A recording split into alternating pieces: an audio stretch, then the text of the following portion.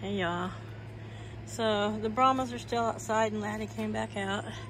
Marigold listens. There's Luna. She's always the first one up.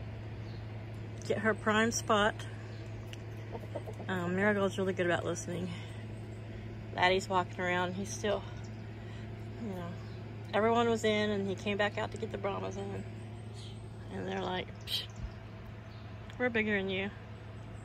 But yeah, Luna, as he head in, you would think that she would have something to say about it, but she's always the first one up.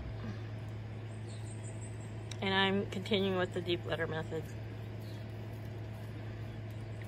Just because I didn't want to build something special to keep the poo out of the dust box and out of the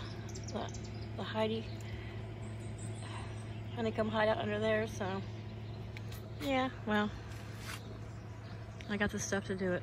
Okay, ladies. Oh, okay. Are you actually going to listen and go to bed? Oh, chaos, yeah. You guys grew up with him.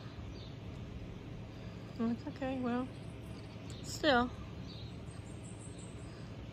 Our little lizard brains tell us to watch out for things with sharp claws and teeth.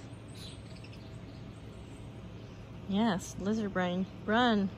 Run, descendants of the raptors. Go. Come on, my little velociraptor. Well, I can't really call you. You're not shaped like a velociraptor at all.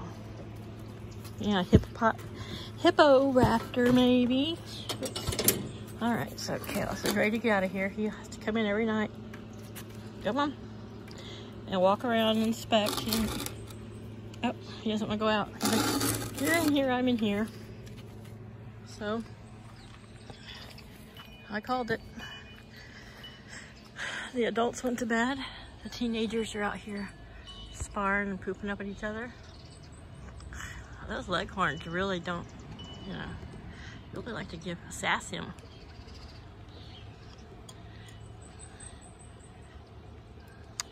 And of course, you know, there's the kids over there. I'm like, we're not going to bed yet. They're up. All right. I'm gonna hustle my crew to bed. Night, y'all.